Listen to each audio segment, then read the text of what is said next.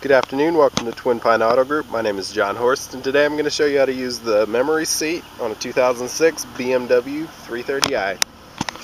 The memory seat is used to move the seat and the mirrors from one position to another without having to individually change settings. Now, to set the memory seat, you can adjust the seat up and front and back, and as also tilt. And you can also change the mirrors, change the position from left to right, up and down. And then to set a memory position, you simply enter with the M button. It will switch red, and you just select which memory slot you would like that to be in. So we're going to set this back to memory number 1.